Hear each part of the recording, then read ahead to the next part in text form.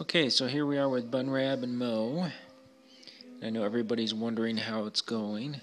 So it's going pretty well tonight. We went on a long car ride, didn't we, Moe? And they did really well on that. And I brought them back. They've been in the pen without problems. And he's done a lot until just then. Did you see that? He's been doing a lot of grooming. This light may be bothering him. But he's doing something that we see occasionally, and we really don't have a good explanation for it. He seems to be grabbing at her whiskers or fur and pulling it out and eating it.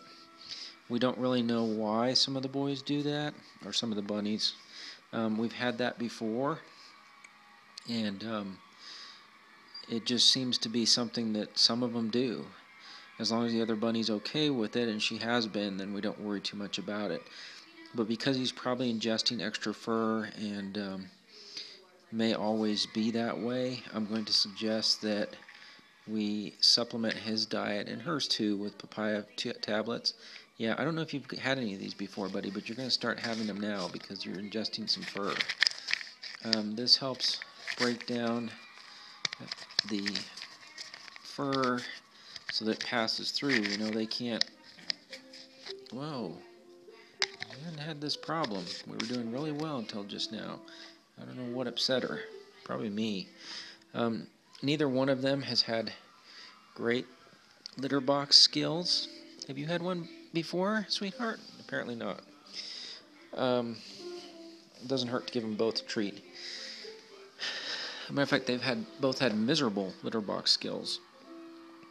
So I think this light's bothering her. So I'm not going to use a light tomorrow.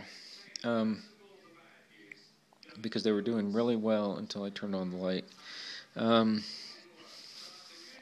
It's not uncommon for bunnies in this environment to have their litter box skills go south for a little while, so that's kind of what's happened. And both of them, she's peed on the floor a little bit. He hasn't done that. He's gotten all the pee in the box. He's just had a lot of poop outside the box. So, going pretty well, I've got to say.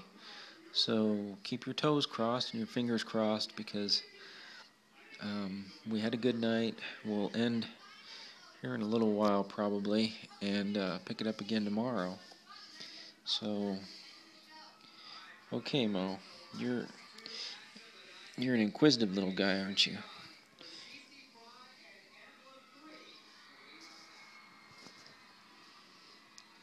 Okay, buddy.